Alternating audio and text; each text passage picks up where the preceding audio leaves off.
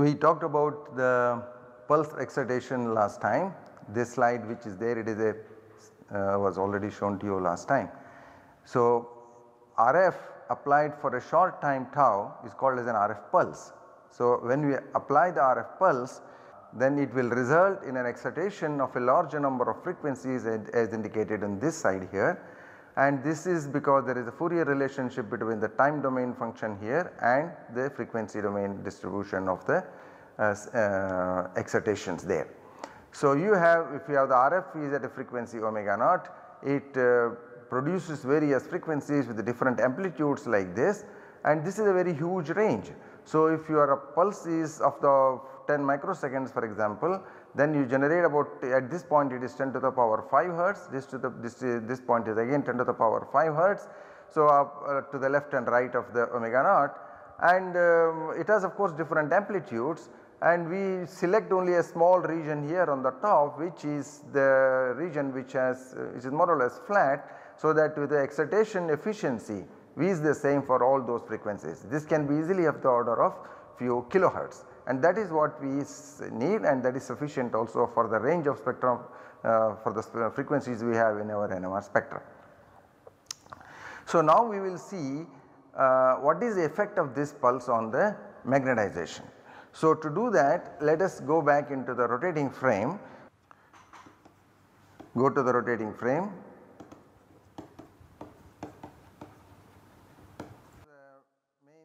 H0 field applied like this, and then we have the H1 which is applied along the transverse plane along the x axis for example, or the y axis. So here you have the x, y and z, if you say like that. Consider a frequency omega I.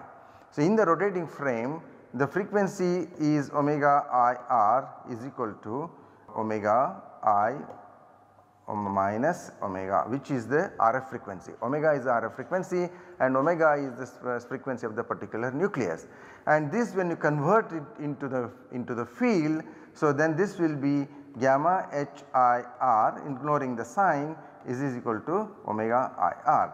Okay. So what we will do is we will represent this field by this arrow here. If this is HIR and I have the H1 here.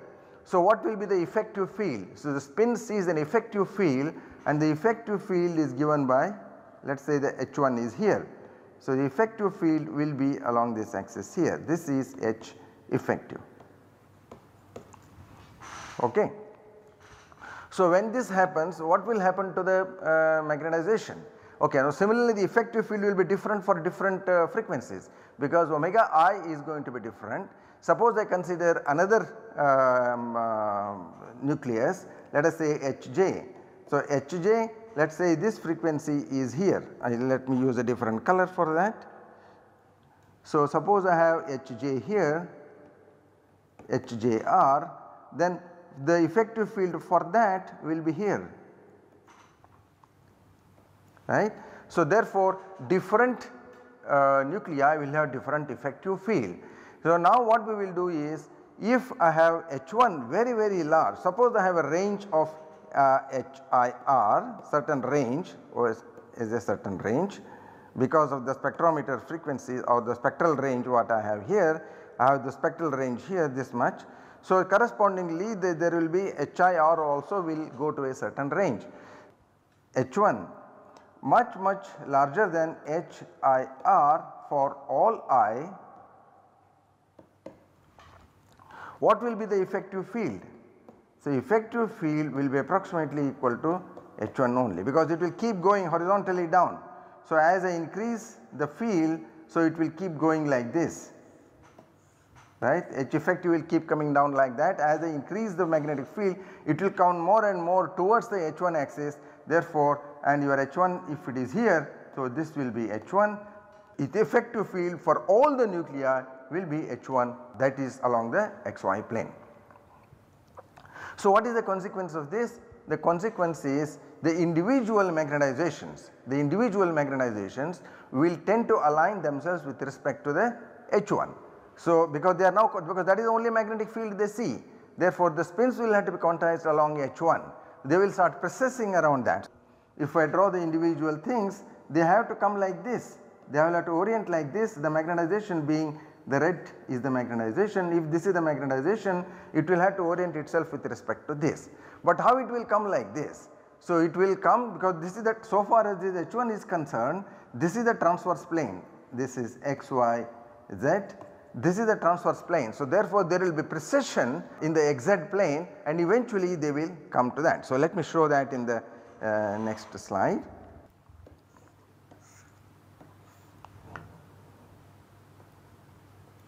So the magnetization which was here initially, this was my M. So the magnetization will go like this and eventually it will come here. So this is the way it will move, right. So in the long run, when you give enough time for the field, the magnetization to adjust itself, it will come to the axis of the H1 in this manner. Now but we are not applying the RF for a very long time, we are applying for RF very small time. So when this is precessing like this, what is the precessional frequency? Precessional frequency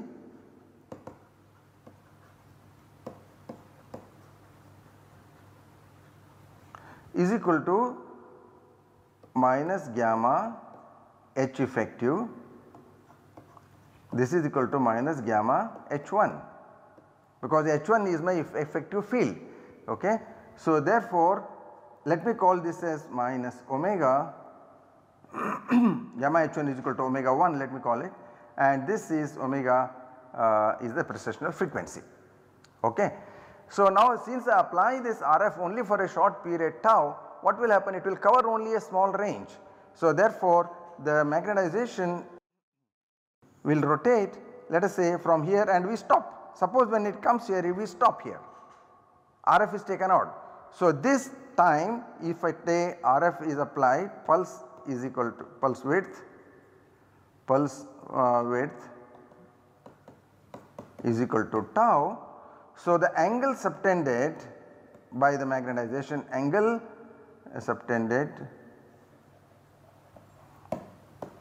by the magnetization by M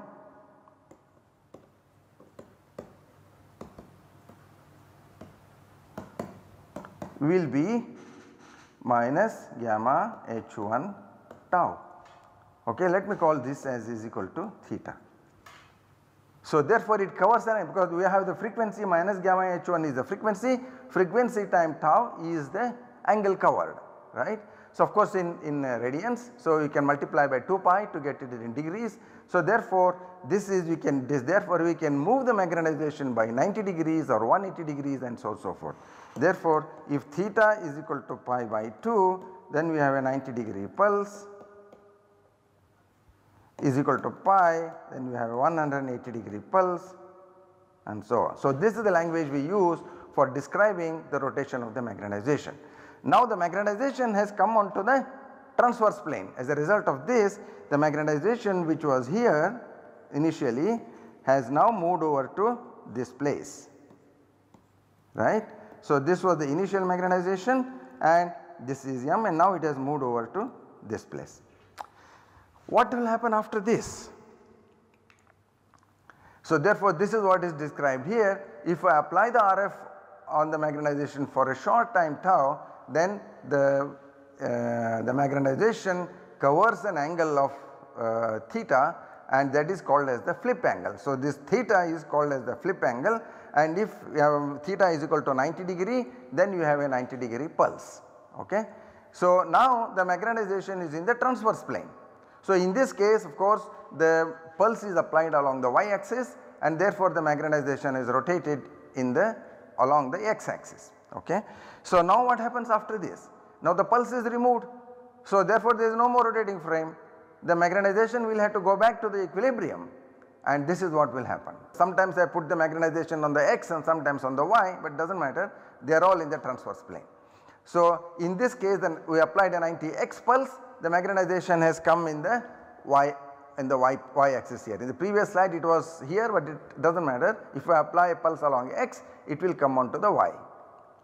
So this is the sum of the components from K spin and the L spin, because you remember this M magnetization is the superposition of all the frequencies, all the spins components contributions. Therefore, I have taken here only 2 of them to indicate the general phenomenon. So, here you have the 2 ones which are along the y axis.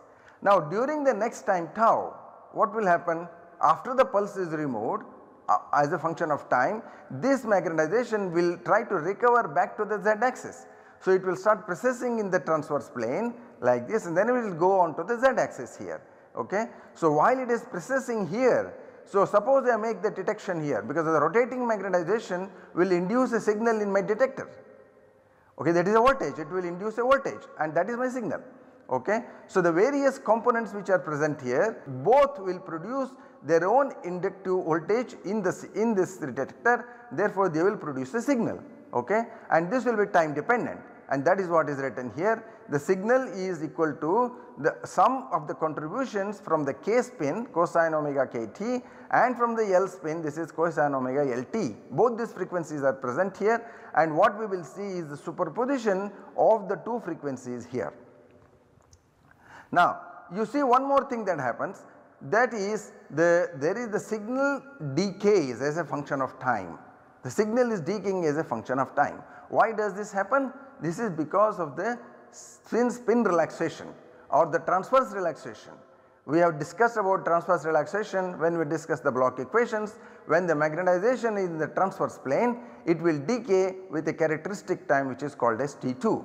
Therefore, this signal, as it is recovering back to equilibrium, it will also decay because of the transverse relaxation time T2, and therefore, this superposition of the signal, which will be a total time dependent function, which is a decaying function. Therefore, this is called as free induction decay, FID. Free induction decay is a superposition of the individual frequencies decaying with their characteristic time constants or the transverse relaxation times. Okay. So, this is the signal you will get. Now, obviously, if it is a superposition, what it means, if I Fourier transform this signal, I will get the individual frequencies f of omega, because this superposition means it is a Fourier transform of the spectrum. Therefore, I do a Fourier transform of the time dependent signal, I will get the frequency domain spectrum. Now, you see, initially I excited a larger number of frequencies, but the detection process picks up only those ones which correspond to the lines in your NMR spectrum. Therefore, this is called as Fourier transform NMR. Now, you see what we have achieved in this. Okay. In this case, the FID lasts for how long? The FID lasts for the dependent on the transverse relaxation time. If the transverse relaxation time is of the order of 100 milliseconds or 200 milliseconds, or you even say maximum 1 second, this FID will last only that long. So, it would 2 times T2 or 3 times T2, then it will, after that it will only be 0, there will be no signal. Therefore, you collect the signal for that much of time, which is where the signal is present. Okay. And how long it took for us to excite the spin system? 10 microseconds. Okay. 10 microseconds excitation, and we collect the signal for 1 second, maximum 1 second. So, therefore, the Fourier transformation is a mathematical operation which can be done outside the spectrometer, and so therefore, your data collection is reduced to 1 second or approximately 1.1 second compared to what it was of 16-17 minutes in the case of a CW spectrometer. It's continuous wave where you are sweeping the field through the spectrum, collecting the signals one by one. Compared to that, you have got the full spectrum in about a second, and therefore obviously there is a quite substantial gain in your spectrometer time. And what does that mean? That means that you can actually collect these scans several times and Fourier transform once more. And that is an important factor here, that the Fourier transform is an operation which is linear, in the sense that if Fourier transform is a linear operation.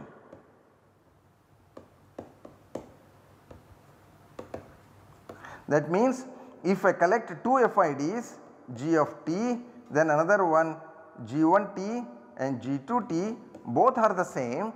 Okay, that means I collect the FIDs again and again. I collect the FID, then again apply a pulse, collect the FID, apply the pulse, collect the FID, all the 3 times I can do, I can keep on doing as many times as I want. Then if I take the Fourier transform of this, then it is the Fourier transform of f plus of g of t, g1 of t plus f plus is the Fourier transform operator plus of g2 of t. Okay. So therefore what I can do is I can keep collecting the signals FIDs and Fourier transform it once. I have to keep collecting the FIDs several times, and only at the end of collecting, let us say I collect 100 times. So after collecting 100 times I do a Fourier transformation that is equivalent to doing individual Fourier transformations and adding them. So this is quite a substantial saving in time, because the Fourier transformation itself may take some time. So therefore if you have to do it only once instead of 100 times, so getting the same result, then it is a quite saving in time.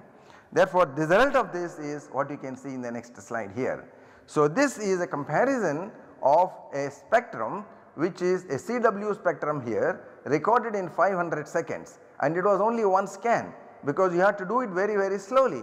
This scheme has to be done sweeping has to be done very slowly, as we discussed before, and the same molecule spectrum recorded in the same time using the Fourier transform approach, you get this kind of a signal to noise ratio. You see how much of enhancement is there in the signal to noise. Okay. So 500 impulse responses, that is the 500 FIDs of 1 second length, and you do a Fourier transformation at the end. So therefore you gain substantially with regard to the signal to noise ratio, because the signal to noise ratio, as I said, is proportional to the square root of the number of scans, you add. So therefore you can collect 500 scans and then you take the square root of those, and that gives you the signal to noise ratio. So this is the significant gain with regard to the FT-NMR. Okay. So what are the benefits here? The benefits are, so let me write here the benefits. One, gain in signal to noise. As a result of the gain in signal to noise, you can collect signals of rare nuclei such as C13, N15, etc. can be collected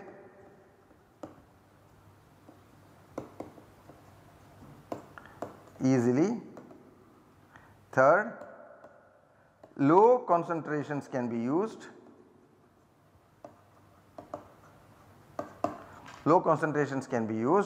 And then say the fourth, kinetic phenomena can be studied. Kinetic phenomena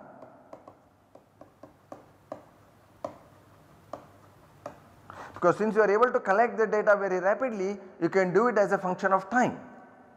Okay, kinetic phenomena can be studied.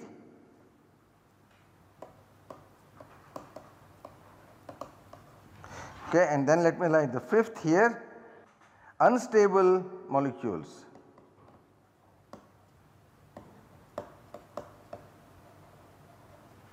can be studied.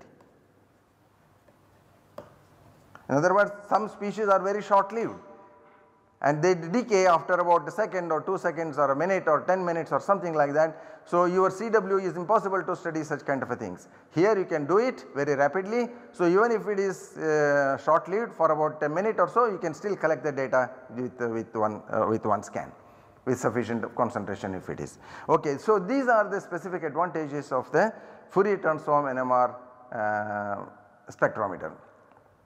So this was one of the conventional electromagnet. Now here with the electromagnet you have the FT-NMR spectrometer. Okay. But with the electromagnet there is a certain limit as to how much you can go with respect to the field. Okay. So that is because the large amount of current has to be passed, and that will result in substantial heating of the system, and huge amount of space will be required. You have to cool the magnet, all of that thing will be required. And therefore there is a limit on how much you can go with respect to the magnetic field. Why do we want to increase the magnetic field? Because if you increase the magnetic field, you increase the sensitivity, you increase the dispersion of the signals, therefore you would like to go as high as possible with respect to the magnetic field. So what do we do? How do we increase the strength of the magnetic field? So this is where actually the superconducting magnets came into existence, and these are extremely important later development. This came in the 1970s, later 70s, and subsequently the thing has been growing. So what are the benefits of superconducting magnets? Superconducting magnets are very stable, okay, and not energy dissipating. So the benefits are superconducting magnets. So let me write here, very stable. Then you have very large fields can be achieved. So all these are applying to this superconducting magnets, and very high homogeneity can be achieved.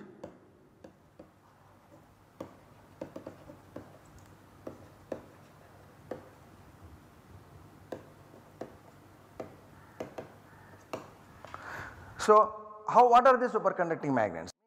The superconducting magnet has the following components here. So this is the magnet, okay, this is the main magnet here. So this is the superconducting coil, and this is inserted in a tank which is liquid helium, which contains liquid helium. Liquid helium is at 4.2 degree Kelvin. So superconductivity is a phenomenon which is observed at very low temperature like 18 degree Kelvin, 20 degree Kelvin and things like that. And what is superconductivity? If the current is going in the coil, in a superconducting coil, there is no resistance for it, there is zero resistance. The superconducting coil has zero resistance.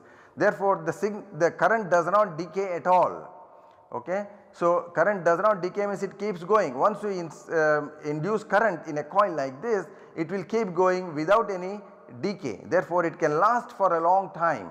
Only thing is you should keep it in liquid helium. Liquid helium you have to keep refilling. But the liquid helium can evaporate very rapidly, therefore you will have to produce a nice insulation for it. So this is the liquid helium tank, and then outside the liquid helium tank you have a liquid nitrogen tank, and the liquid nitrogen tank provides additional insulation so that the dissipation of heat is not possible, and therefore, and then after the liquid nitrogen tank there is a vacuum here, the vacuum chamber. So the huge vacuum like 1 in 10 to the power 9, that sort of a vacuum you have. Therefore no heat can come from outside to inside into this liquid helium tank. Therefore the liquid helium can sustain for a very long time. Today you have magnets which can hold liquid helium for almost 1 year. So therefore this is extremely stable. So if that is the case, then the perturbations also will not reach there, the current cannot be changed unless of course you bring a magnetic material outside, and then of course it can influence it. Therefore you should not bring magnetic materials near the superconducting magnets. Now there is a hole in the middle, if you see there is interesting design here. Your sample which sits in the middle here, that is a white bore that remains at room temperature. So therefore you look at the kind of insulation they should have. This bore is at room temperature, your sample sits at room temperature, and it is covered by this liquid helium, by this coil which is at liquid helium temperature, is okay. And then of course you have all other kinds of accessories which are required to maintain all of these things, the coils and the evaporators and measurements and things like that. So your sample remains, these are the dimensions, of course we do not need to go into that the details. Okay. We have talked about the advantages of the Fourier transform and the FT-NMR spectrometer, how does it look. So let us draw a few of those aspects here. FT-NMR spectrometer consists of this is the magnet, then you have the receiver here, then of course this is connected to a computer. Why do you need the computer? Because now you require extremely high time controlling, okay, and then this is connected to a pulse programmer.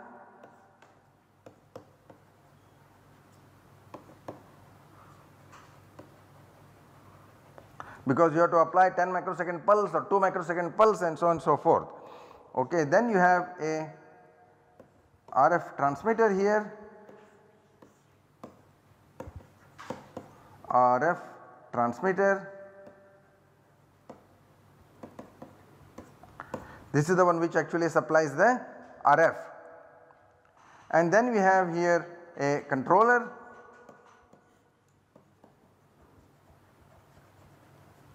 This is the RF controller, and then of course in addition you will have to have certain other things which are called as the field frequency lock, and then you have the so called shim system. What is the field frequency lock? The lock is it controls the magnetic field, okay, and the shim system,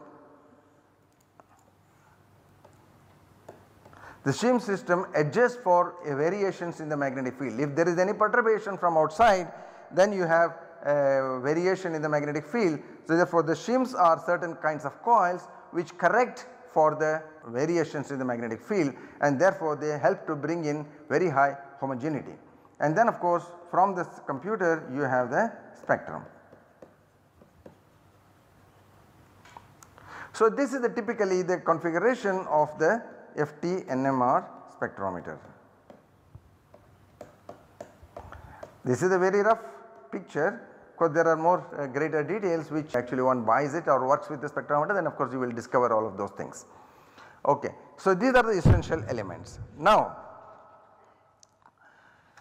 having obtained this, FT-NMR results in some very special features.